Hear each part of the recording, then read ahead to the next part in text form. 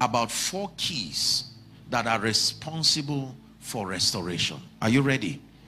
Number 1, the first key that is truly responsible for restoration, if you want God to restore moments, time, or whatever it is in your life, the first key is self-examination. The power of self-examination.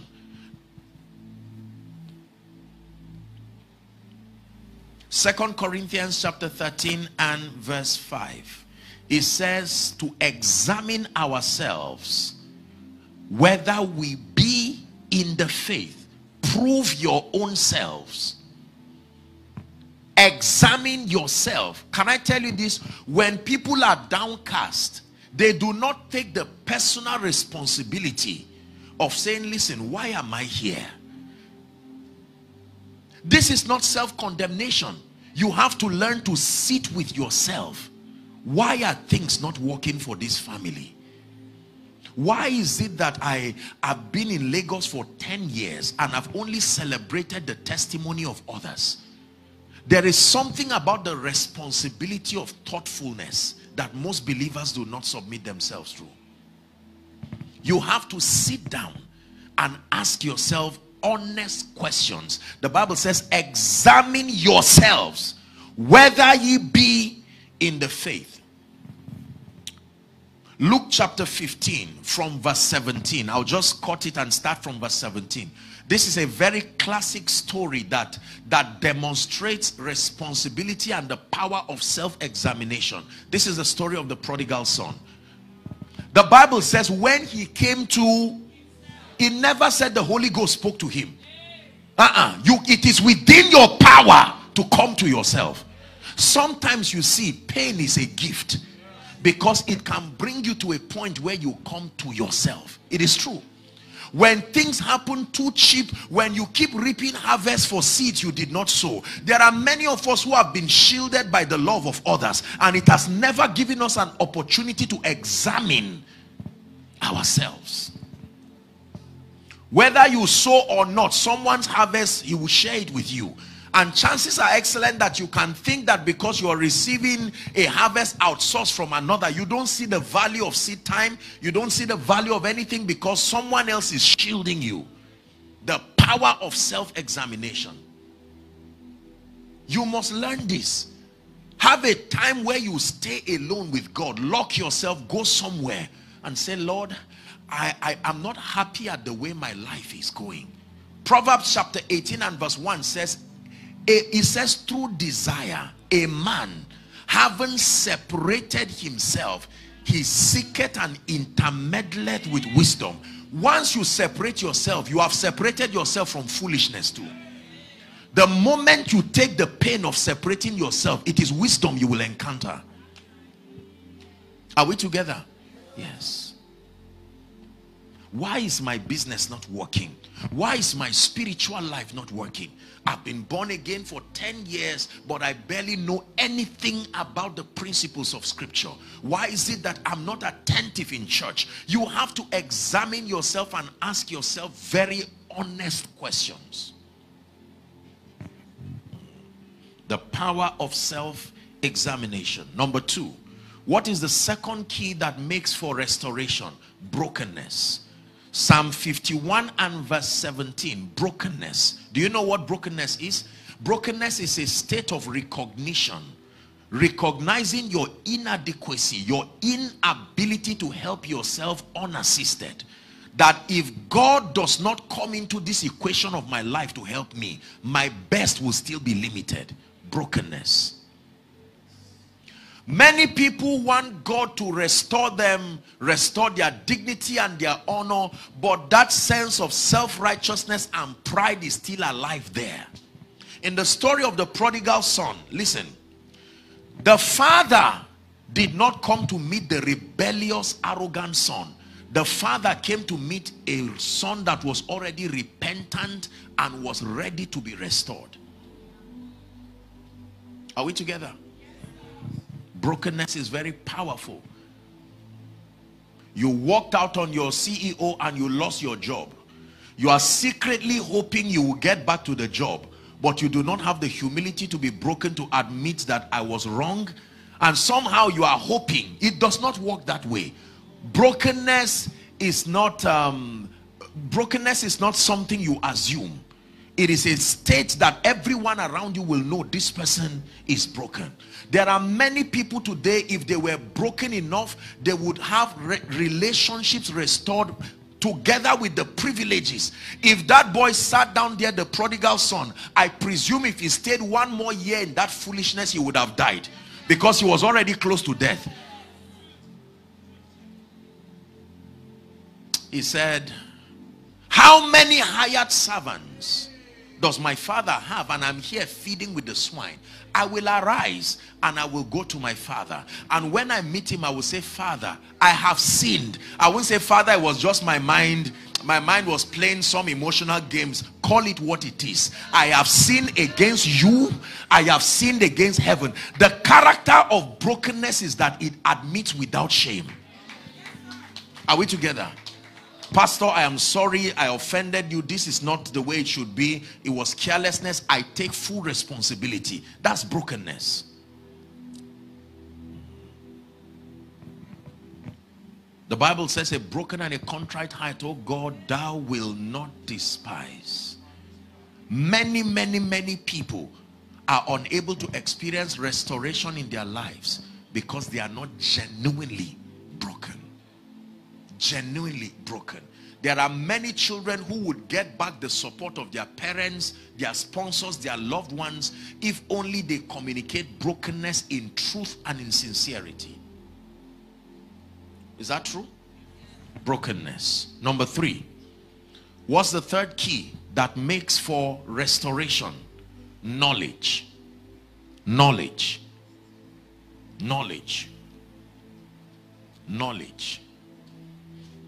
Proverbs 11, I believe verse 9 says, through knowledge shall the just be delivered. Isaiah chapter 60 says, arise, shine, for your light is come, and the glory of the Lord is risen upon you. You arise and you shine when your light comes. Knowledge. Knowledge of what? Not knowledge of your situation or knowledge of what you want. Knowledge of what it takes. Listen, most people know what they want. They even know what they don't want. But they do not have the knowledge of what it takes. Is that true? So, this is what I want. I desire this so desperately. And this is it here. The Bible says that this should be given to me. But you must have the requisite level of spiritual illumination that takes you from prophecy to experience. Otherwise, you will keep wishing things that will never manifest in your life. It takes more than knowing what God has said. It takes more than knowing what God has told you to have it. Is that true? You must find out the participatory condition he has connected to that promise. Your acting in keeping with the condition is your demonstration of faith. That faith is not just believing alone. Believing is part of the process of faith. Faith is the name given to the action of obedience you take as a sign that you believe God. I don't know if I've demonstrated it here, but say for instance, I call this gentleman and I say, come and pick this. You see, don't come, but just say you are coming. Say you are coming. Look at this. Shout it again. Say I'm coming. 2018. Say you are coming. 2019. Say you are coming. 2020. The promise is still there waiting. You have not manifested faith. You've just been wishing that you will have it. And someone will come in 2022. My brother, walk and come and collect it. And you are wondering, where did you come from? It is the person who took the action of faith. Lord, I'm going to build a house. You've never found out where there's an empty land. You are waiting for your bank account. It does not cost money to go and know where land is. And say, Lord, I have seen the land. And someone who came from nowhere, now the person is roofing his house and you're wondering. Faith is not just saying what God has said. Faith is doing what it takes as prescribed by scripture to make what God has said be manifest in your life. Are we together? Thank you.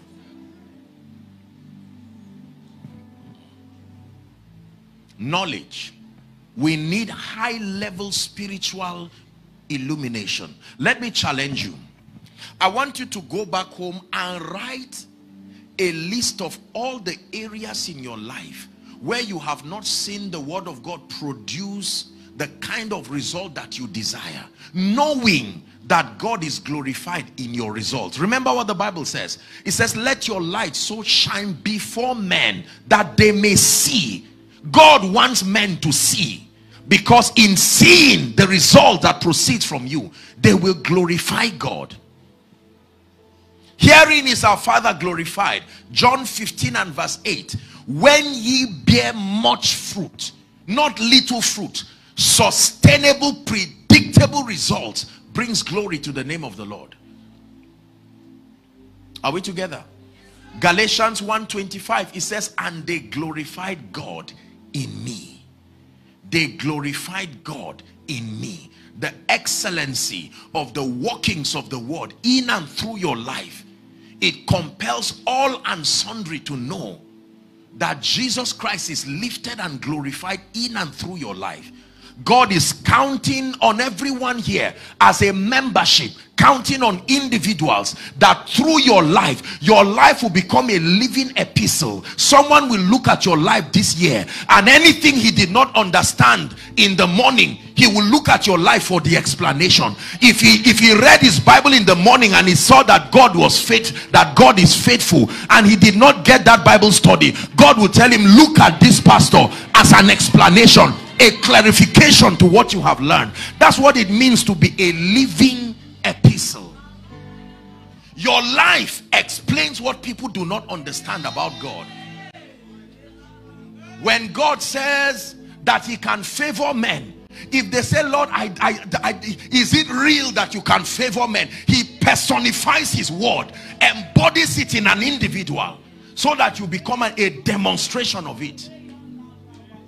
Nicodemus came to Jesus by night and said, Rabbi, we know that thou art a man sent from God, for no man can do these things except God be with him.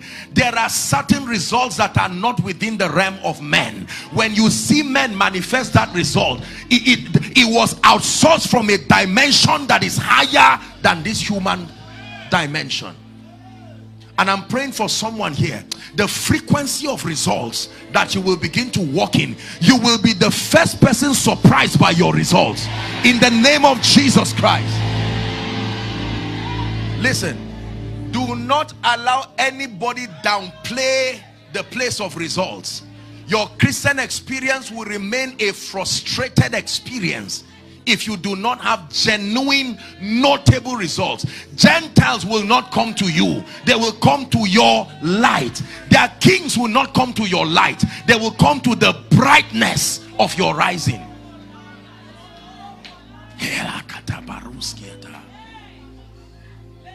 Preachers here, whether in this ministry or those who came, this is the year to contend for high levels of spiritual power, high levels of wisdom, the kind of wisdom that is connected to mighty works. Business people, this is the year to operate at a dimension that your contemporaries will come to you and say, we have discerned that God is with you. Believe what I'm saying. Results are powerful. Results can evangelize. There are certain messages that only results can preach.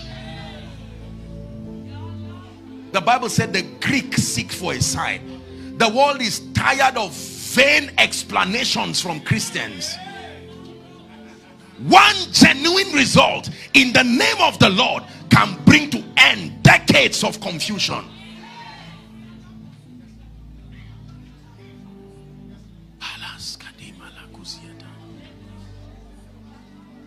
Knowledge. We rise in this kingdom by knowledge. There is what you must know. There is what you must know to reign and to excel. There is what you must know to remain on fire. There is what you must know to access the spirit of wisdom. There is what you must know about kingdom influence. There is what you must know about longevity. There is what you must know about wealth and abundance. There is what you must know about dominion over systems and structures. There is what you must know about relationships. The question is, which aspect of your life are you short? Go back and become a spiritual archaeologist. It said, for everyone that seeketh, findeth.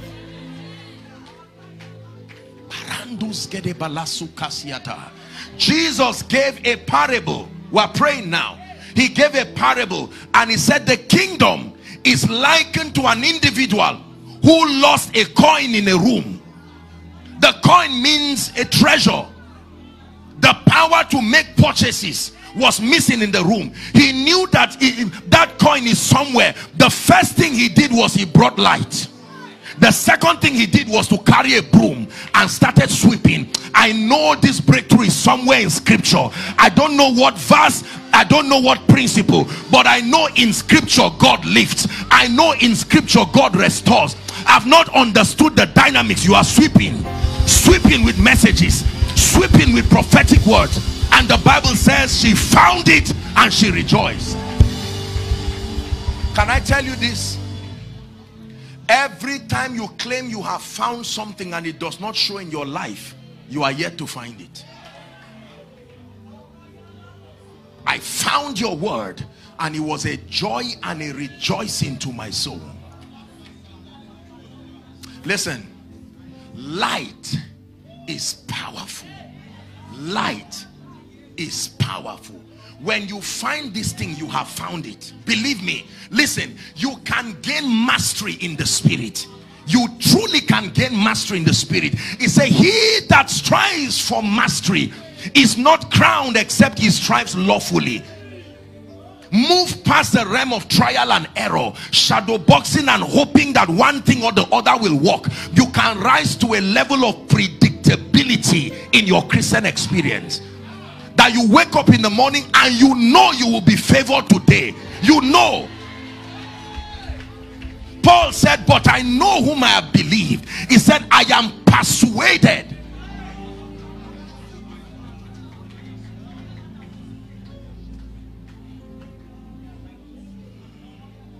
Knowledge. Knowledge. You must submit yourself through the labor dimension of faith to access knowledge. No matter how great a door is, there is a small key that opens it, and you can put that key in your pocket. But if that key is missing, you can stand before that door from morning till night. But then if you find the key, that is knowledge. You need understanding, because there are times that you can have the key and the dynamics of opening that door. Some doors you turn once, some doors you turn twice. For others, you turn and do some other things. The Bible says, in all thy getting, get understanding. Knowledge tells you what to do. Understanding tells you how to do it. Knowledge says give, but understanding tells you how to give in a way that prospers you. Knowledge tells you pray. Understanding tells you how to pray to get results. Knowledge says fast. Understanding tells you the kind of fast that has been commanded. It's good to have knowledge, but in addition to knowledge, have understanding. Understanding brings stability to your life.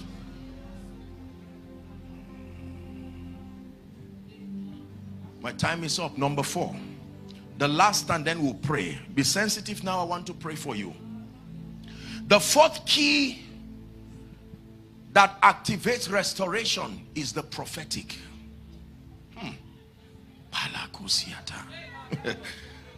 Someone's life is changing.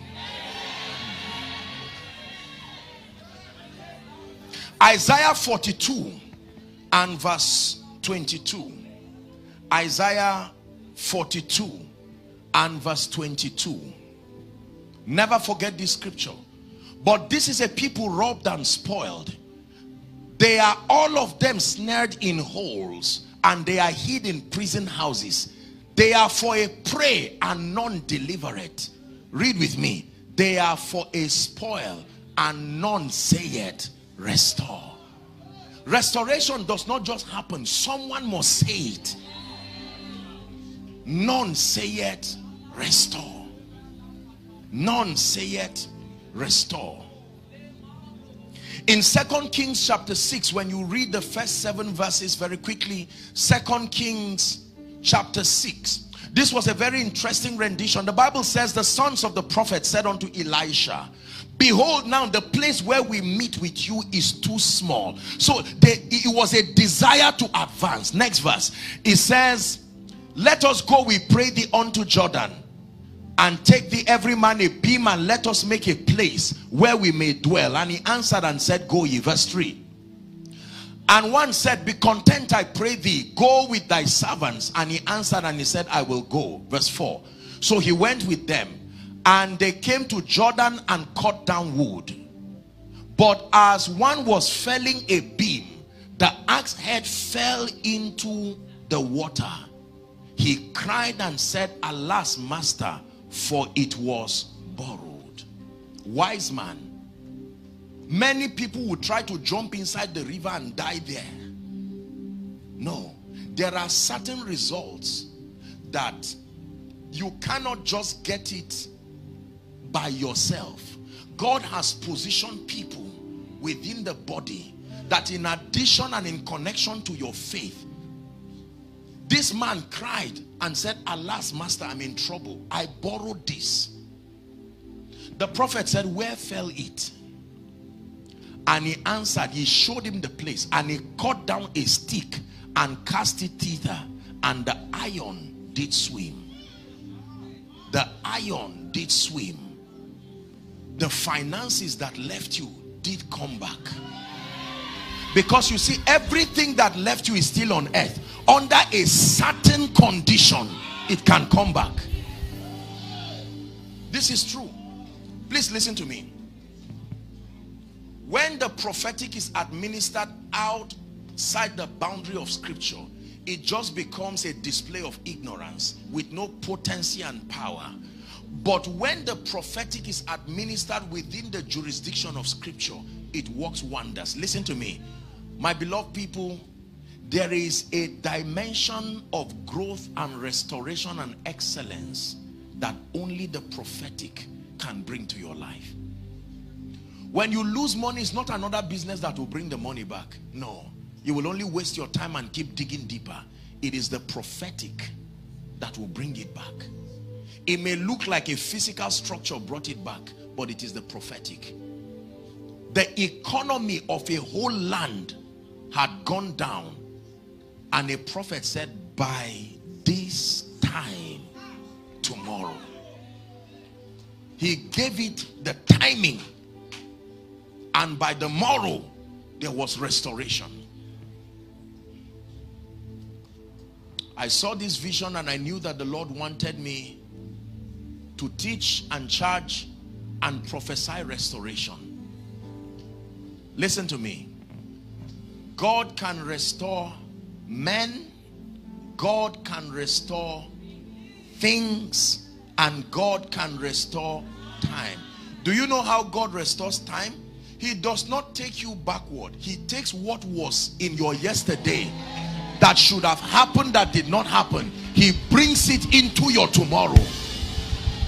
Are you getting the point now? You have to understand how God restores, because God does not exist in time. He does not even exist in eternity, because eternity is time. It's just time without end. Infinite summations, summations of infinite dispensations.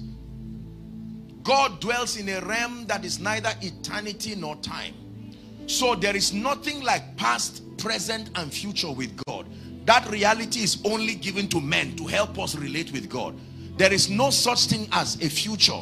There is no such thing as past. God's realm is now. That's it. So your yesterday is as clear and real to God as your tomorrow. There is no difference. Are we together? So he can move something that should have happened in year 2000, 2015. Maybe at that time when that prophetic word would have come, you were not sensitive.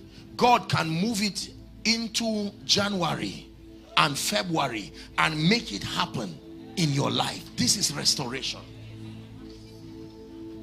In 1 minute, wherever you are, I want you to pray very passionately and cry based on this word. Ask the Lord to bring restoration. Don't waste this moment. Go ahead and pray. All the centers that are following overflows, those following online, here is your chance to contact the grace that makes for restoration. Lift your voice and pray. He barakos kadela kashande la katsozi beheske